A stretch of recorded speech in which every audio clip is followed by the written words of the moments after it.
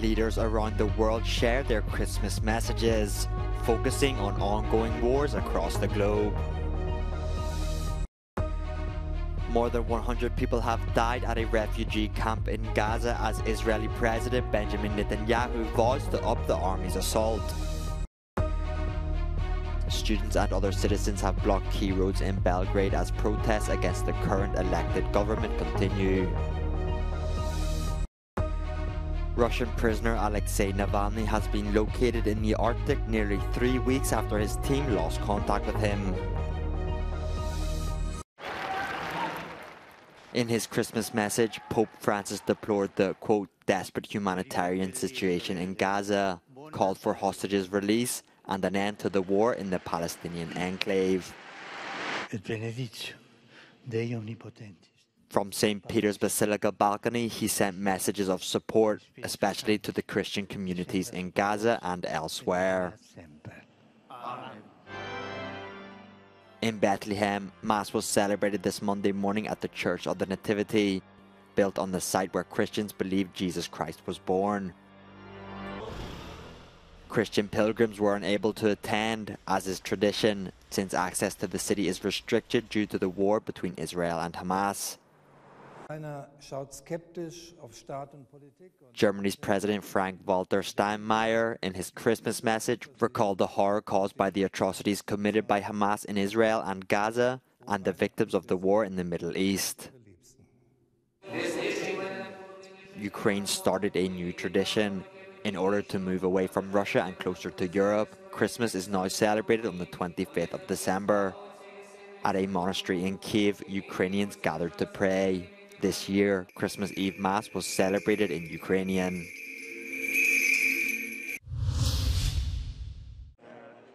Israeli strikes on Monday battered the Gaza Strip.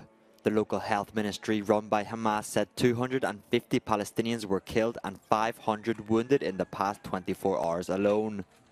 In the Magazi refugee camp, rescue workers pulled dozens more bodies from the wreckage hours after a strike leveled a 3-story building and shattered others nearby.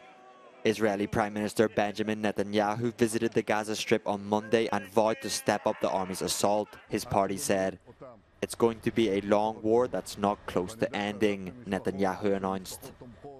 The IDF released footage showing what it says are soldiers raiding a weapons manufacturing plant and concrete factory used by Hamas to build tunnels in the Khan Yunis area in South Gaza before destroying it.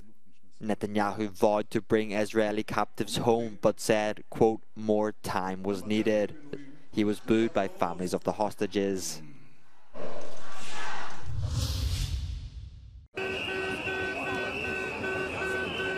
Several hundred university students and other citizens in Serbia have blocked traffic at key streets in Belgrade, braving a police warning. No incidents have been reported so far after a tense night where hundreds of demonstrators tried to break into the city council and clash with police. There was a lot of irregularities through whole Serbia. So this is the first action, and after that, if we don't have answer from ministry, we will go in the new blockades in next days.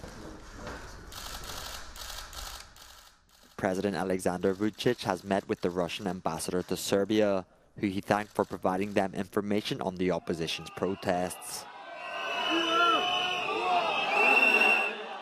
Serbian police said on Monday they had detained nearly 40 people who took part in a violent protest against what election observers said were widespread irregularities during a recent general ballot.